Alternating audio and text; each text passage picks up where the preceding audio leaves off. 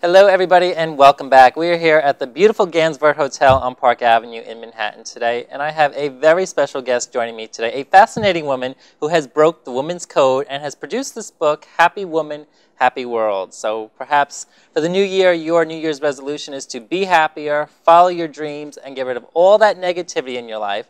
This is a show that you must not miss, if that is the case. Beate Chalette, thank you so much for joining us today. How are you? I'm great. Thank you, Jason. I am so excited to be on your show. I am too. I am too. I find your work absolutely fascinating. And as we were talking before the show started, I did get to read some of your book, and it's a lot of things that I think myself can relate to as well as our audience. Thank you. Yes, I found that while it's a book primarily geared toward women, but I have heard that men have also gotten quite a lot of good information out of it. I mean, the concepts are really universally applicable. Absolutely. So, well, I'd like to get started because it is a fascinating book, and you are a fascinating guest, as I had said. Take us back a little bit. It was about 13 years ago or so that you were going through some hardships and some negativity yourself prior to this book. Yes, exactly. I think, you know, when I hear my own story, I always get very excited. I'm like, wow, that sounds really amazing. But then, you know, it wasn't always amazing. So I had a lot of really terrible hardships and big blows, you know, not like little tiny little blows, but big survival blows. And I went, you know, I'm a single mom. I raised my daughter by myself. She's now 21, and I'm an immigrant, so I'm originally from Germany, so I came here entirely by myself. And you know, I was laid off, like a lot of people were laid off in the first big recession. And then I had to figure out how to sort of run a business because I'm unemployable. You know, too many ideas, too difficult, whatever you may call it. And I found myself, you know, thrown into this building this business with a small child. I was already going through a divorce because the big Northridge earthquake came. And Wow. when something like that shakes you to your core and you go, wow, you know, this could have been my last day, you make some very big decisions based on that, because if this is really your last day, how much more time do you have to waste? So I did that, and I filed for divorce. Had just set up my business, so the earthquake and all of this happens a few months after I just set up my first business. When it rains, it pours. Oh, you know, and that was just the beginning, and from there on, it just kept coming and coming and coming. And I eventually, you know, built my business up. I was a still photography producer. A lot of people came to Los Angeles to produce. I worked with Mercedes-Benz, and I worked with BMW, Macy's, Fredericks of Hollywood. I mean, you know, great clients to produce for. Absolutely. And I was sort of this cool, like, urban, you know, chick in Los Angeles, and people knew how to find me. I mean, it was really great. I could see that about you. You have such a big, bubbly personality about you. Thank you. And I was having a great time, and I was at the same time representing photographers. But then what happened is that a employee got a little too close to one of my photographers, and they had this idea how to run my business without me. And next thing I know, invoices that I had billed to clients were not paid to me, but paid to them. And I found out that they had literally conspired to, you know, to get me out of business, put me out of business, and to take over my photography representation business. And if that wasn't enough, then 6 months later, when the production season was rolling around, I thought I was going to recover. And, you know, and I had juicy production season booked, $500,000 worth in production volume, and then the airplanes tore into the towers. Oh my goodness. And yes. I lost all of my production volume overnight. Within 24 Wow. hours, the phone kept ringing and ringing. So, you know, I'm in this lawsuit. I have no clue what I'm doing. I just lost the first part of my business. Now I just lost the second part of my business. And I have to come up with a plan, and I have to come up with it really fast. So I had this idea of building a stock syndication for architecture and interior photography, but I was broke, you know, and then the lawsuit settled, it's all paid, and now it's at zero again. So all of this for nothing. And then I started rebuilding and rebuilding and rebuilding, but I'm out of money, so I'm now over $130,000 in debt. Wow. I have a great idea, though. And so, you know, so this is sort of the story of how you You know, how do you survive when year after year after year there's another thing that comes, and then you think I've mastered that, and then there's another thing coming. And so for me, you know, as if that wasn't enough, and then I go to Germany, my father has a stroke. But it wasn't a stroke, he had pancreatic cancer. And so my father passed away within 6 weeks. I'm sorry. And now I'm in Germany, and it's a day like this. You know, it's the first day of spring, but it's a snowstorm. And I'm at the grave, my phone rings from Los Angeles, and it's my office, and we've just been served a notice from the landlord. So what do you do when your worst case scenario, now, you know, now my worst case scenario has happened. And then 18 months after this horrible, horrible moment in time, I sold my business for millions of dollars to Bill Gates. So I remember when I was going through these really difficult times, Jason, that I always thought someone must be able to derive a benefit from what I'm going through, because it's just not normal. How did you find the strength to pull out of all of these hardships?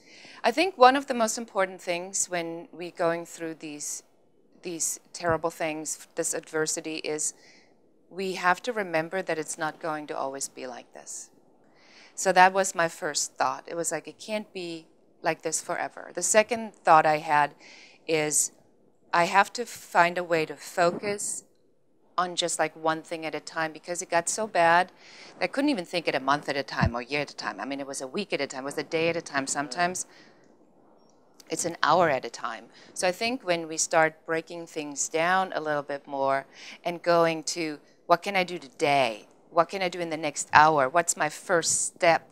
And then just take that first step and then the next step, then, you know, somehow you make it through it. But for many years, I tried really hard not to even to think about how bad it was, because it was just about, how am I going to make it through today? How am I going to make it through the end of the month?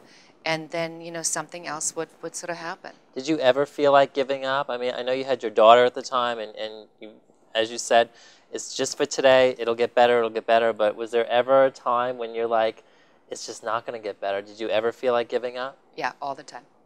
All the time. But I have this, you know, I think that Eleanor Roosevelt said it really best. She says, you never know how strong a woman is. She says, women are like tea bags. You never know how strong she is until you throw in hot water. So that was kind of, you know, I thought, this is sort of a big message that I have for, you know, for our audience, is when you are in hot water, it's like, will you really let that define you?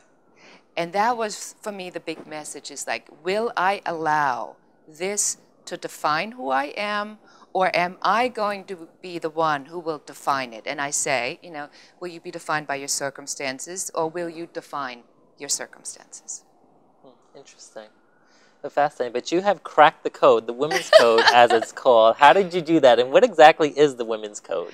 Very good. Well, the women's code is really a way on how women can achieve career, love, success, happiness, money, health, whatever they want, without going absolutely crazy. And you know, that might be the hard part, not to go crazy. Not to go crazy. Well, we're all overwhelmed. Everyone is overwhelmed. There's so much going on all the time. So it's about, how do you get from overwhelmed to awesome? So that's the code. And it, you know, it has tools. It has proprietary ideas that I've developed. It has, you know, I have online courses. I do, you know, one-on-one coaching. I do events. Wow. So it's all about, how can we teach women, how can we show women how to get from this, but I want a career, I want a relationship, I want children, I want to be successful, I want to look good. So we want, but we can't seem to cramp it all in, you know, in one life or in one day. And so that's what the Women's Code is. It's sort of the solution to fixing your life and saving your sanity. And I think a lot of women too, and myself included, that not that I'm a woman, but I can relate to, you do have a bunch of ideas and you're spread out all over the map basically. This will also, your code will also teach them how to prioritize and basically get organized, get these goals organized in order, and just start checking them off the list as you go along. Yes. Yes, and that's, I think, to me, you know, maybe it's because I'm German, and it's like the German engineering in me. But I like that. I always like to look at these like complex processes, and I wonder, how do I take that, and how do I, you know, how do I sort of cut it into slices? And that's sort of my first analogy, you know, that where I say, you know, if we were to look at our lives, you know, like a loaf of bread, right?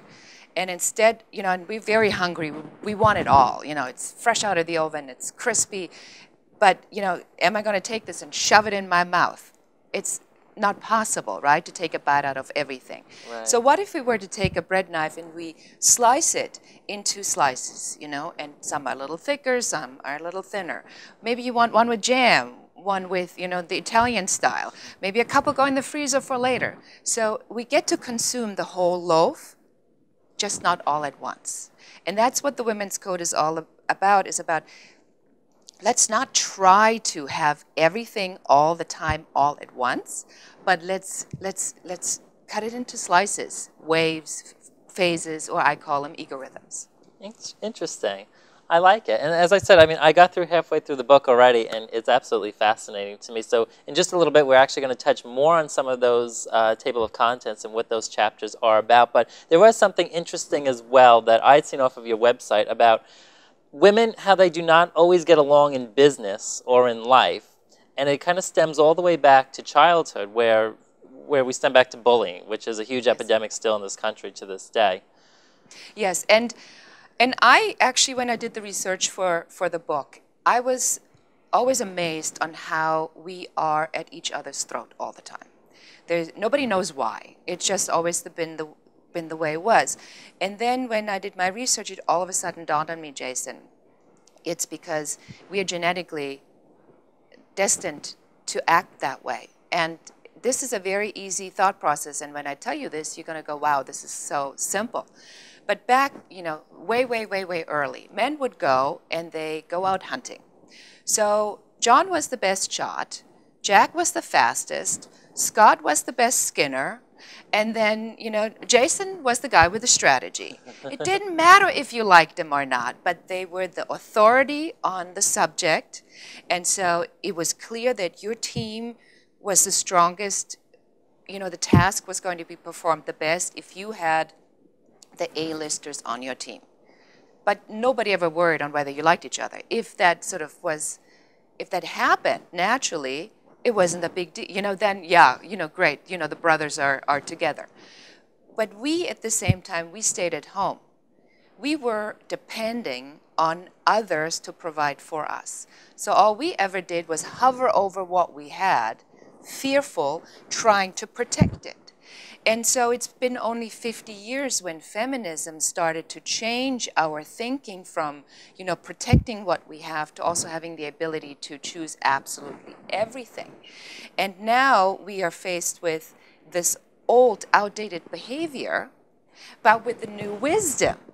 And so how do you take with what we've always done and what we now know and put it together?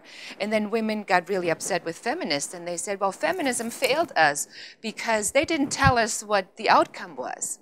Right. But in the Women's Code, we say, well, we don't blame the feminists either, because feminism was about equality and about giving us the same opportunity. So feminism got us from here to here.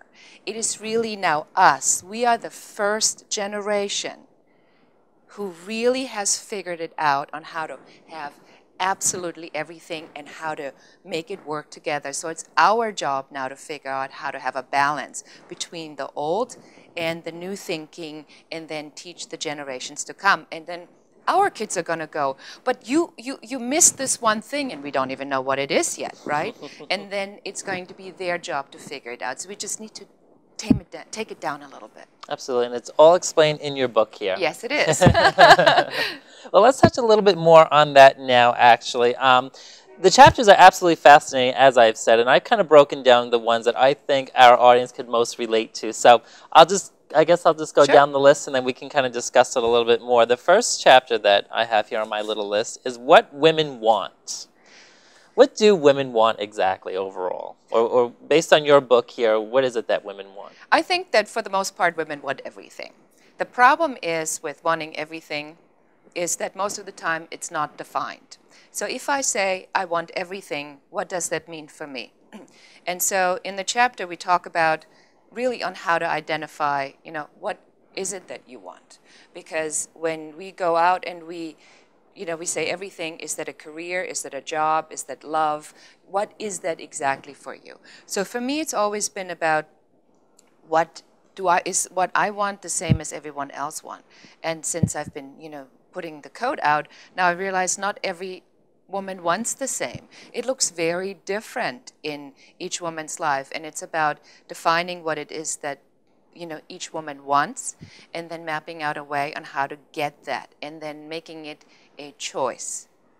And then if it's my choice... So not so much a need, but as a choice. Okay. Yeah, not the victim of your circumstances, but if that's what I want, if I want children, and then I'm, with the kids at home, and it's crazy, then that was my choice. Now I have a much easier time to deal with that because I now remember consciously with awareness that this is my choice. Wow.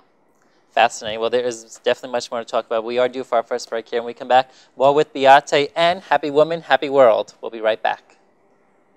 If you love The Jason Galka Show, be sure to follow us on Facebook and Twitter. If you'd like to be a guest on our show, send an email to thejasonshow@yahoo.com.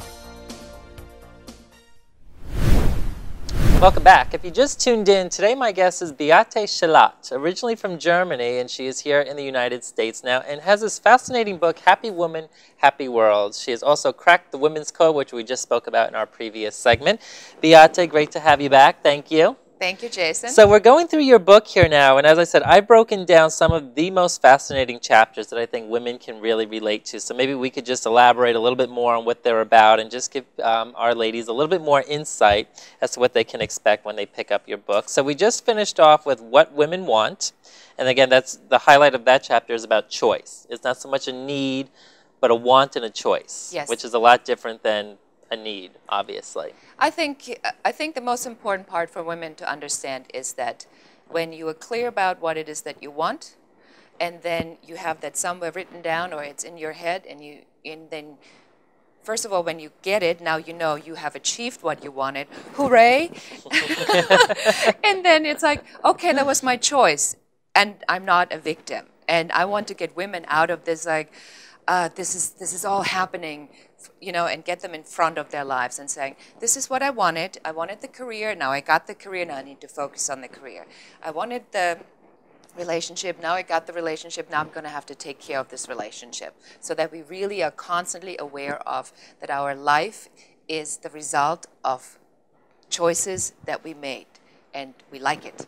Excellent. Well, our next fascinating chapter is Women's Pursuit of Happiness. Now that, I'm sure, is easier said than done.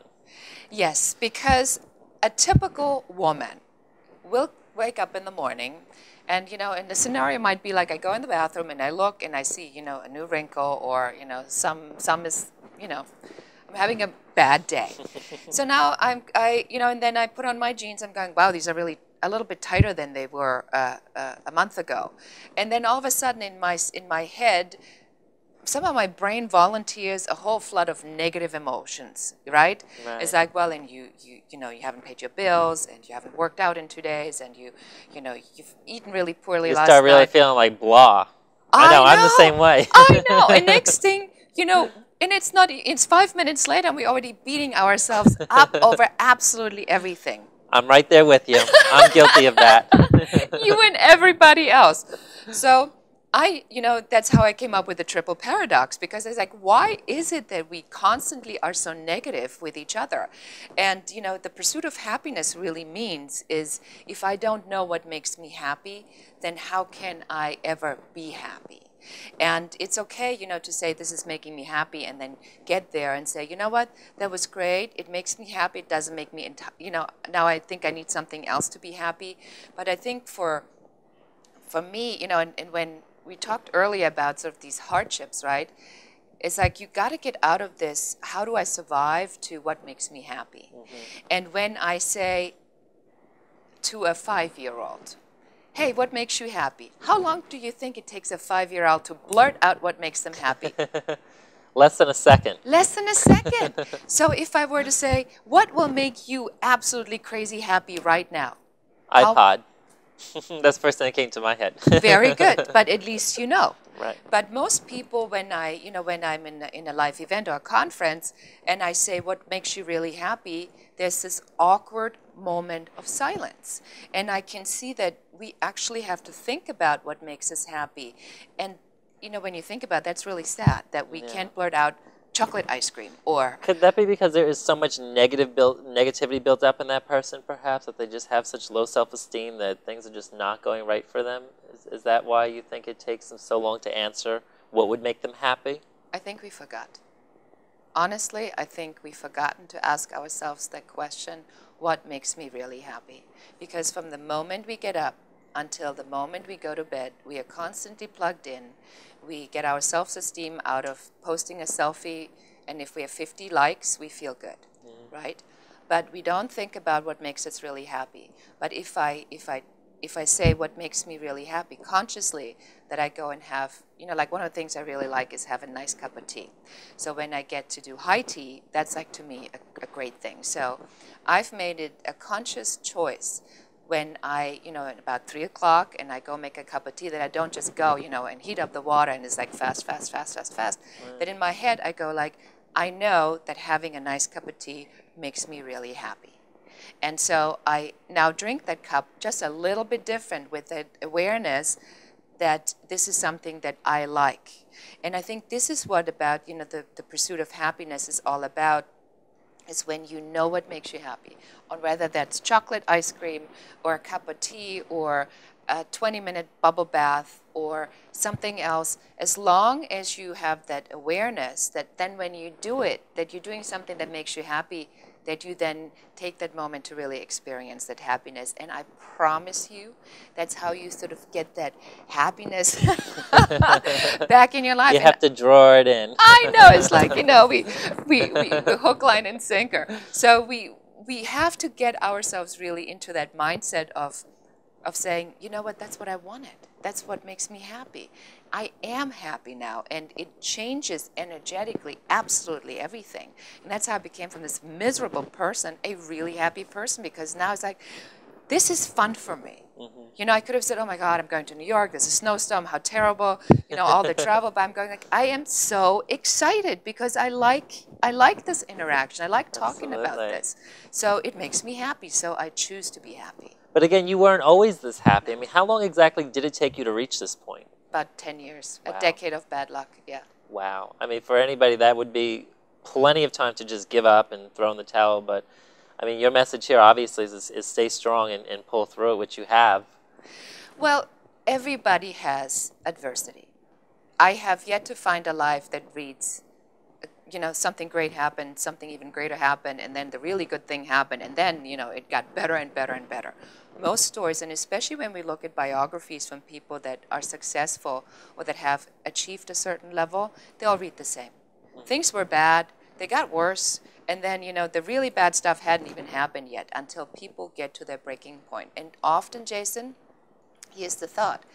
When we come to these breaking points, it really activates something in us where it's like, who are you going to be in all of this? Is that, make a choice, and then you make a choice who you're going to be, and then you become that. And that's, I think, the message for that eventually clicked in. That's the code. That's what I cracked, is this is for me to define. And I had to get a way to get out of that and start defining. And you start defining it by making small steps. And then small steps lead to bigger steps and to leaps. I think part of the problem with our nation, too, is we don't have patience either. I, for one, don't have patience myself. But, like, I'm just listening as you're saying, you have to start out small and go bigger and bigger each time. But a lot of people just don't have the patience for that. Is there something or some way based on your book that can kind of help them with just being more patient and prioritizing, as we were talking about earlier? Yes. Absolutely. Well, I am not patient. Neither am I. I mean, patience is for sissies, okay? but you do learn that things come in due time. So like talked earlier about the loaf of bread. So this idea led me to develop this system that I call egorythms. So each slice stands for an egorythm, and I called it egorythm because, I liked sort of this rhythmic concept of, sometimes we're up, sometimes we're down, and it's like a wave or a phase. And very much, and I always say, like the surfer that goes out to surf never worries about if there's going to be another wave. He goes out with the intention to surf, so there will be a wave. There's going to be a big one, a little one. He may fall, he'll get back up. There's a storm, he can't go out. So our life is very much like that. So if we take that knife and we look at each slice, and each slice represents an egorhythm, and I've identified 9 main egorhythms. And one egorhythm, for example, is a career egorhythm. One is a mom egorhythm. One is family and friends. One is health. One is tragedy, because bad stuff just happens, and one is transition. So when I know which of the egorhythms I'm in, and in the book I explain exactly how to find out what your egorhythm is. When you know which one you're in, then all of a sudden you're not looking at everything, you're looking at this slice, because remember, it's a wave, it's a rhythm, it's a movement. Absolutely. So this is now. So if I know where I am now, then I can put my main focus on that one thing. And every decision that I make, every choice I make is based on that one thing. Will it help or hurt that particular main focus? And all of a sudden, since the book has been published, all of a sudden I hear from women, and this one woman from Seattle says, "Thank you. I've been in knots, and now I realize that I'm really in my mom egorhythm, but I was so worried that I was going to let my career egorhythm drag along. But now I have my main focus on my child and being a mom, and I enjoy my life so much more." Fascinating. Fascinating. I mean, it's a lot of work to get where we want to be, but that's part of the journey. I think for me, like, especially, we all have our goals in life. Yes. That we want to do, and we all have our list of priorities. And I think part of the exciting journey is just waiting for things to happen, things like that, and just enjoying the path, when things start moving more positive. And we can create that positivity of our own. Yes. I mean, that's what I had gathered. Yes. As well. So the final chapter that I'd like to discuss with you is Fix Your Life, Save Your Sanity. So in Fix Your Life, Save Your Sanity, I basically take everything that, I've sort of outlined in the book and put it all together. So, it's sort of very simple. It's like, if we know what we want, then it's very easy for us to go after what we want. Then we know where we are, because if I know where my egorhythm is, now I know where I am, and now I know what I want. Now to map out how to get from what I want, from where I am to what I want, is relatively easy, because these are the two required ideas, and I always describe it as, when I'm in New York and I want to go from here to there, I need to know where I'm starting and I need to know where I'm going, and then I can map out the way. So that's, the first concept. Without knowing any of that, any road will get you there, because you have no clue what you're going. So that's the first thing. And then it's about making really conscious choices and using the 3 pillars of the Women's Code, which are awareness, support, and collaboration.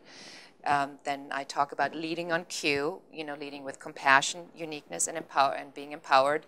So it's about all of these like little tools on how do you become the person you want to be? How do you actually enjoy where you are more, while you map out the path to where you eventually want to be, without this crazy insanity to always, running after something that we don't even know what it is.